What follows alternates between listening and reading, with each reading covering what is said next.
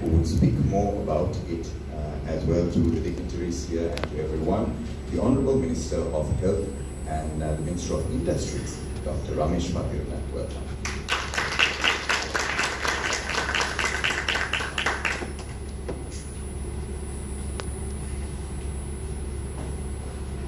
Good morning to all of you. Dr. Hairod, yes, representing United Nations Industrial Development Organization. Dr. Johannes, representing European Union. Mr. Melvin, representing World Trade Organization. Our friends from Japan, His Excellency Kotaro, and also Excellency Yamada Tetsuya, representing JICA. And the Sri Lankan officials representing Minister of Plantation and Minister of Industries. Also Dr. Sarathri Silva, representing Spice Council of Sri Lanka, ladies and gentlemen.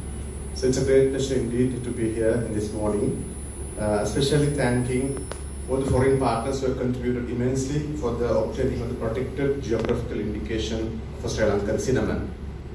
I was talking to Dr. Hairo in the morning. I said I want to thank UNIDO specifically. He said, no, Minister, you have to thank European Union. And Dr. Johannes, if you want further strength and financial support for this project. So I thank everyone, including European Union, UNIDO, and all the other stakeholders who have come forward to support during the last couple of years' time to strengthen Sri Lankan cinnamon sector in its value addition. For the first time in the history, the Sri Lanka had obtained the protected geographical indication for its valuable product. We have a history of more than thousands of years covering this particular subject. Cinnamon, Ceylon cinnamon, it's a famous product all over the world. Even though it's a famous product all over the world, even the Europeans first conquered Sri Lanka, starting from 16th century, searching for Sri Lankan cinnamon and other spices, it had not received the value it has in that product and also other spices of the country. So we have gone ahead passing the first hurdle in obtaining the geographical indication. The second, the task is with us actually, with the help of the other international players. It's up to us to ensure that the Export Development Board of Sri Lanka and also the Export Agricultural, the Department of Sri Lanka ensure that at different level that we strengthen the value chain starting from farmers to the exporters. So as Dr. has highlighted, there are 5 steps. We want to ensure that every step is strengthened and we find better markets in the world.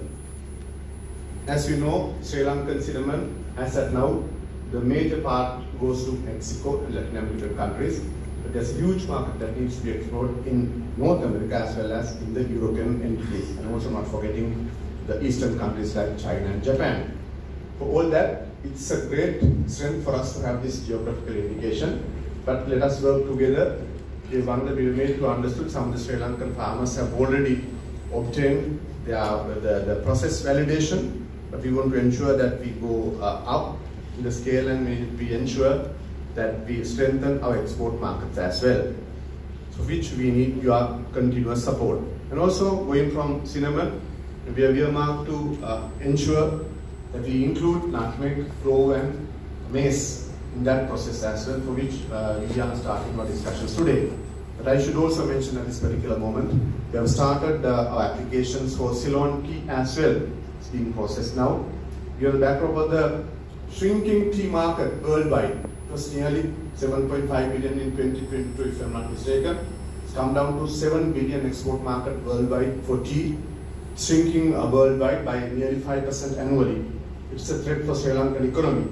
Even though we managed to obtain 1.3 billion export income last year, as against 1.2 billion in 2022. It will be a daunting task ahead for us to retain that market. When it comes to tea, cinnamon or coconut products of ours, what we see is our brand is not that strong. Yes, we have a good couple of brands in Sri Lanka representing Ceylon tea, but our value addition is about nearly 40%. It's a negligible amount once you consider that one. Its value addition means again up to 5 kilogram packs are considered as value additions, but the brand is not that strong. The same scenario with Ceylon cinnamon as well. There are no strong brands. That's why we are stagnant at a level of about $300 million US historically. They've gone up to 387 million last year. for all the export income from all the spices of the country. It's again a negligible amount, I would say. But during, I must mention at the same time, during the time of economic crisis that we encountered in 2022, and also the post-COVID situation in 2021 and 2020, Sri Lankan farmers did extremely well. Despite the fuel shortages we encountered in the country, despite the fertilizer shortages we experienced in the country, partly due to erroneous policy decisions that we made, our agricultural sector performed well. The historical highest figure we obtained in 2022, we went up to 4.4 billion export income from tea, rubber, coconut and spices. That come down to 3.6 billion last year due to many different reasons, including global recessions affecting our export income from the agricultural sector. Yet we have a strong belief that we should be able to go to further heights in relation to our crops. Our coconut has started doing well. We reached a nearly $1 billion income from rubber products, and spices have a strong way forward with your support. So let us be assured, whatever the support that you may require from Sri Lankan side to ensure that our products go to global markets, they are branded and they are sustainable and they are they're produced in ethical manner.